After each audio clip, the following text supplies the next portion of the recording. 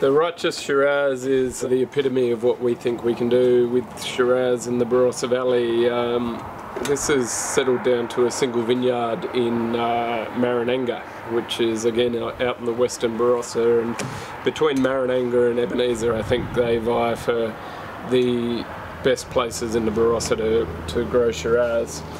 This is heading into fairly heavy weighted Shiraz country, which is not essentially what we're known for at Toisner, but this is true old school big heavy Barossa Shiraz. It spent just over 2 years in about 60% new French oak, very high quality French oak, so it's got all those Barossa, big Barossa licorice, chocolate, mocha, cassis, all those sort of characters, backed up by that Asiatic spice of the French oak. So